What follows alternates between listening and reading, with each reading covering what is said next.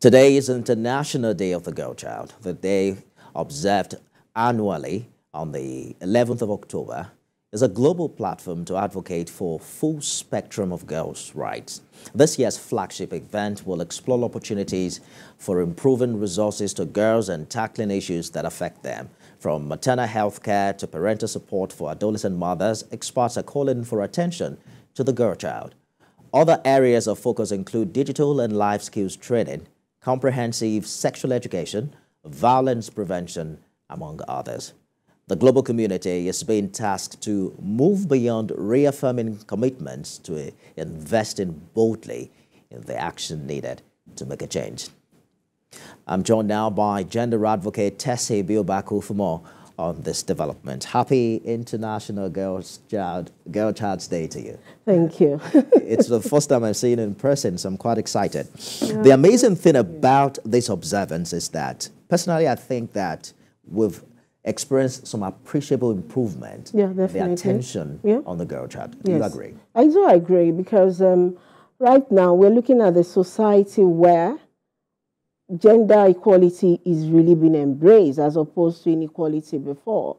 We're looking at a society where we can't say we're going to eradicate violence, but to an extent it's being reduced. We're looking at a society where, as opposed to the silence culture, we're looking at the voicing out, empowering, amplifying of voice of the girl child. Indeed. I'm just wondering what you think are the biggest challenges as we speak right now. We know we're still battling with a high number of out-of-school children. What would you say are the biggest challenges for, girls in Nigeria? I would say, let's look at the society. We'll bring everything back to the home.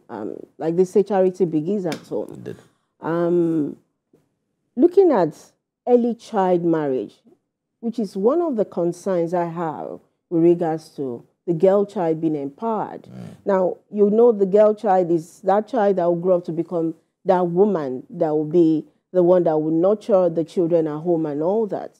So we need to know how we can get these things that are like negative vices in the life of the girl child. We need to see how we can reduce it.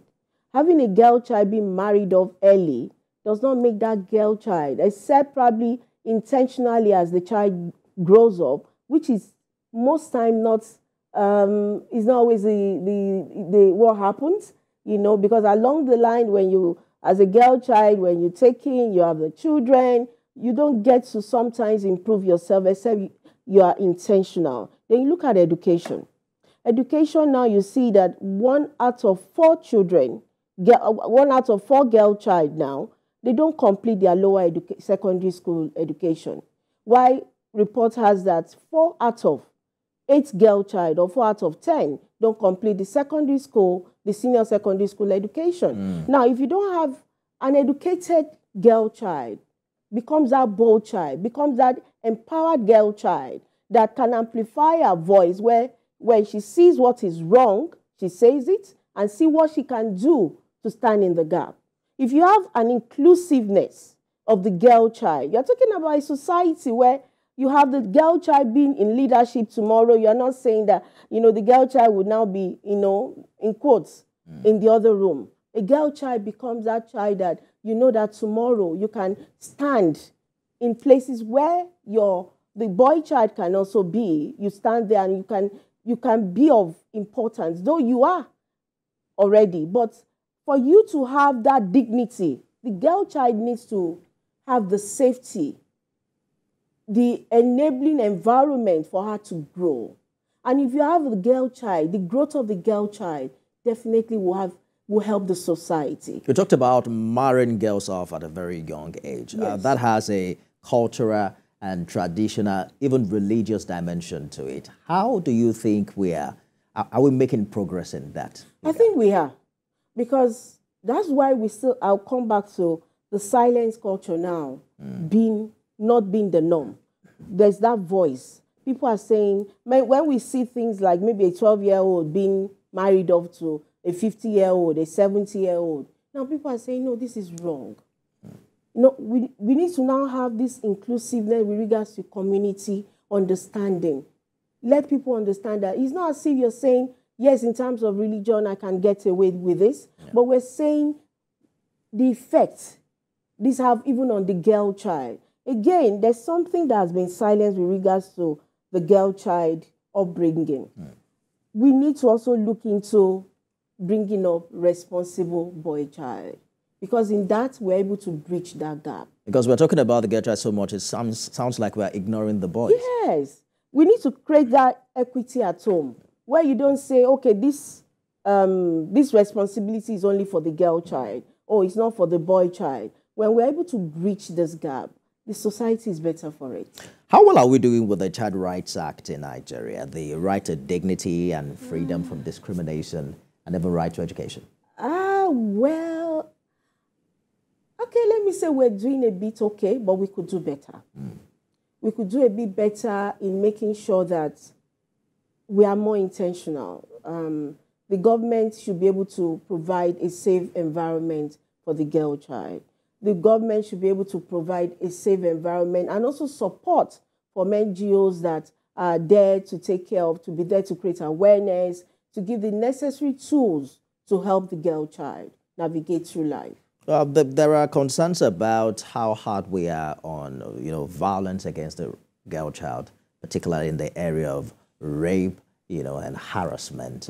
Some states are doing quite well with, I think a state goes to the extent of publishing, even the names and pictures of those who have, been indicted. What more efforts can be put in place? Because this is an area where you can completely destroy life and render an individual useless with the way the community approaches it.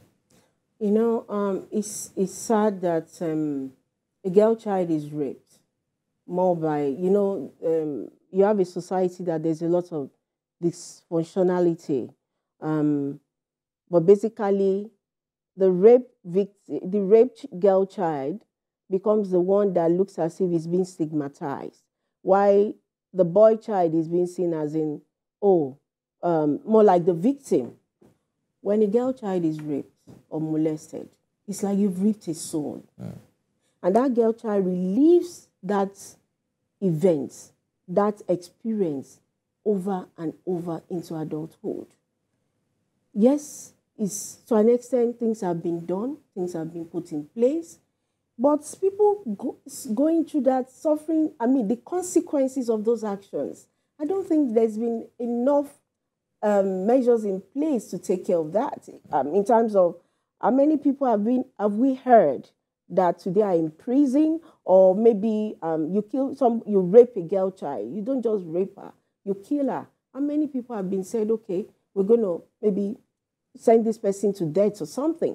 You must get to that point where people know that, look, if I commit this act, I'm going to suffer the consequences. When that is put in place, a lot of things would take a different dimension. Some states have come up with sex offenders register, but what more measures do you think can be put in place beyond, the punishment which comes after the offense has been committed? What are those things can be done, to avoid it in the first place? Well, like I earlier said, charity begins at home. Train your boy child to be responsible. Guide your girl child to know that there are certain things that, unfortunately for the girl child, right from birth, she's like at a disadvantage. I was in a program some years back where a girl child, we were to give as, the theme for this year talks about, the girl child's rights, talks about well-being being in place. It even makes me, because that well-being, as small as the menstrual pad, might look as if it's nothing. Some girl child have to go through some things. The girl had told me how the mother would tell her to go and meet somebody where she had to sleep with the person to give her money or something for her to buy even a pad.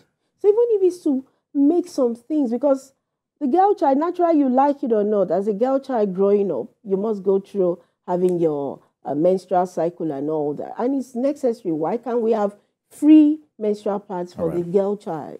At least we're giving out free condoms. So, gender advocate Tessy, thank you for talking to us. Nice meeting you physically. Thank you. That's TVC News this hour. For more updates on the stories we're monitoring, you can visit our website at tvcnews.tv. You can also follow us on all of our social media handles on Facebook, Instagram, and X at TVC News NG. We're live on YouTube at TVC News Nigeria. Thank you for watching.